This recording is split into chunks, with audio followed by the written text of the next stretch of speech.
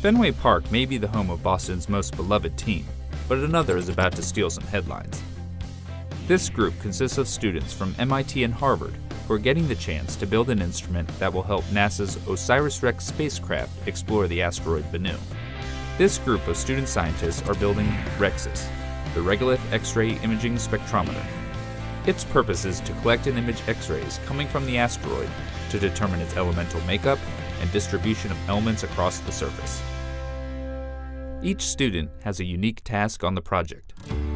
I get to practice being a thermal engineer and honing my thermal engineering skills. My role is to work with the solar X-ray monitor as well as some of the avionics side. On a daily basis, I write test plans and assembly procedures. I work on the REXIS avionics system, and what that is the electronics that take the X-ray signals from the asteroid and make sure that they get back to the ground for the scientists to process. As a systems engineer, I'm responsible for making sure that all the different technical disciplines come together. Thermal, structures, avionics, software, they all come together to make one working instrument that meets our science requirements. And making sure everything stays in check is Becky Masterson, the REXIS instrument manager and the group's faculty supervisor. REXIS is an interesting instrument on OSIRIS-REx in that we're a student collaboration experiment. The goal here is to educate students, and the REXIS project has been a fantastic way, to do that. Both undergrads and undergraduates go through this project and get a real live view into what it is to build space hardware. And building REXIS is an intense process with strict contamination controls and elaborate software and hardware testing. And there's one thing every college student can relate to: note-taking.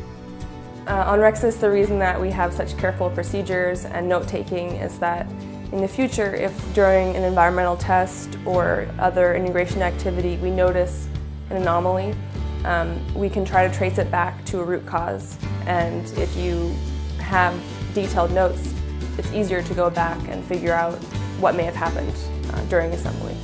So what's the biggest challenge in building REXIS? The answer may surprise you. Having students involved in REXIS has been a wonderful experience. It's been an adventure. One of the difficulties of it is that students are always coming and going. So you get a student in, they're here for a 2 years master's, and they learn a lot, and they're doing great, and then they're gone. So working on REXIS is a bit like riding the T in Boston.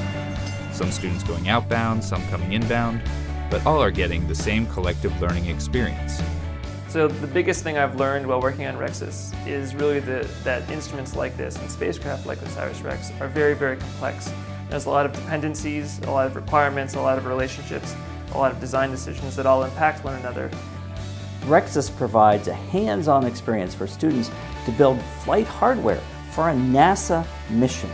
And that's incredibly rare, that as a student you can build something that's going to fly in interplanetary space. So this is like a lead-in to a future career in NASA, a future career in rocket science. That's exciting for me. I get a kick out of thinking that these pieces that I'm touching and this assembly that I'm building is actually what's going to fly in space. So I think that's pretty cool. And between Fenway and Boston's other attractions, students must feel completely spoiled with their social life, right? Yeah, well, I don't go out much. I don't know. What is there much to say? Usually I have to work on REXIS.